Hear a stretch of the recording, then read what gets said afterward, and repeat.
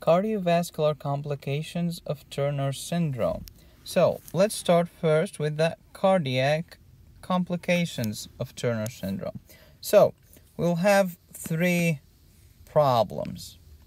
Okay, so what's number one, which is the most common, is bicuspid aortic valve. Normally the aortic valve has three cusps, or three cusps like are parts of the valve. This one has only two cusps. That's number one. What about number two? Number two is a coarctation of the aorta, which is in a separate video that I will link in the description. And here we have preductal, i.e. prior to the ductus, preductal coarctation of the aorta.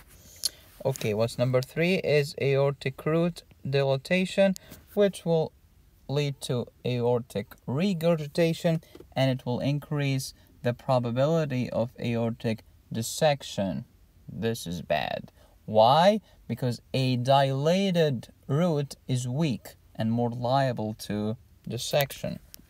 Okay, so bicuspid aortic valve, preductal coarctation of the aorta, and aortic root dilatation, and maybe dissection. These are the cardiac. So this is the number one most common, number two, and number three in this order. So what are the vascular complications of this disease?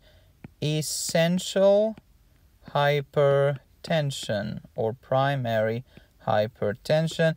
In 50% of cases of Turner syndrome, there is hypertension. That's why we have to treat it vigorously.